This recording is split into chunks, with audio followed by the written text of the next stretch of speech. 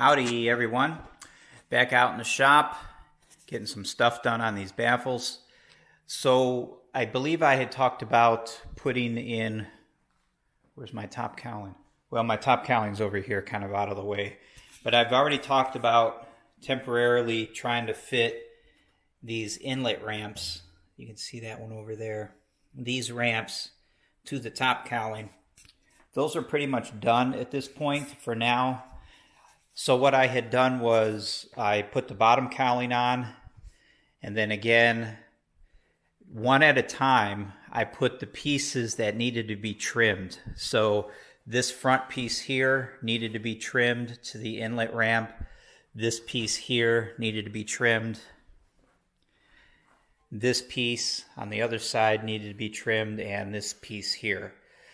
So I took these off, and one at a time, I started with this one. I put this one on, had these other ones off.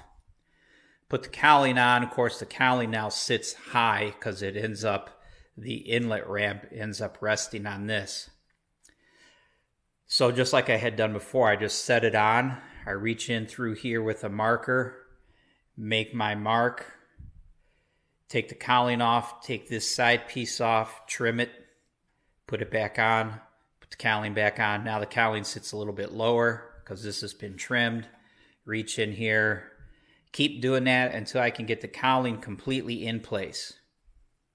Once that's done, I can leave this piece where it is, move on to the next piece. Put the next piece in, put the cowling on. Of course, the cowling's going to sit really high because it's resting on the inlet ramp. Trim this, cowling sits a little lower, trim it, cowling sits a little bit lower, trim it, until you can get the cowling completely on. Do that for this piece, and do that for this piece. At that point, I did the paper clips. I actually did the paper clips one at a time as well. And then that gave me my final trim profile for these individual pieces. So now that's done, at least for now. I don't think I need to trim anything else. So those are done as far as trimming goes. The next thing that I want to work on is I think I have a picture of it over here. These rubber seals that need to be put in place. This is a piece of metal.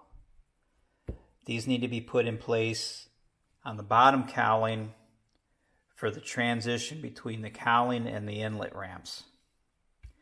So the first thing that they talk about doing is you want to have a flat area for this metal strip and the rubber seal to mount to. So this is the profile of the cowling. You want a flat spot here for the seal to sit against.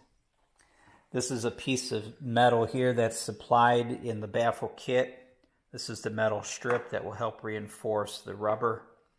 This is a 1/2 inch thick. The instructions state that from the front edge of the cowling, the metal is flush with the edge of the cowling. So you only need a flat spot here that's roughly a 1/2 inch or so, 5/8 wide. So if you look at, let me see how I can do this. Maybe I should try to stand this up. So basically what they're talking about is that metal strip has to fit up underneath here. And then your rubber is going to stick out this way, right? So this is the bottom cowling as it would be mounted to the airplane. So the metal strip gets put under here and it's shaped to the inlet, and then that between that and the cowling sandwiched in between will be your piece of rubber that sticks out. So this surface underneath here needs to be somewhat smooth and flat so you can have something nice to attach those to.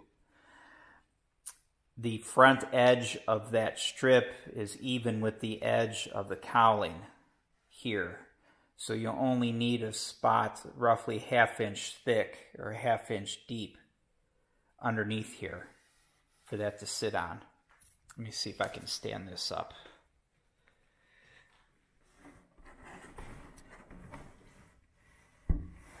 Okay. Sorry for the camera. trying to do this one-handed as always. So now we're inside the cowling, and here's an inlet, and you can see how I sanded that smooth. Here's the other side. I know the lighting is getting really bad.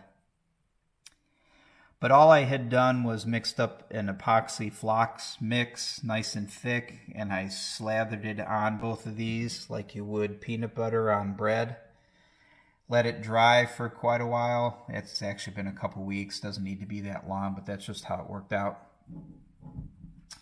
And then I came back and sanded them smooth and flat, roughly. It adds a little bit of thickness, which is good because you're going to run bolts through there anyway, so if it's a little bit more beefy, that's great in my opinion, but you don't need to go overboard. So now I can start to fit those metal pieces to these inlets and the rubber seals. So that's what I'm working on now. So I'll do some work on that, and I will talk to you guys later.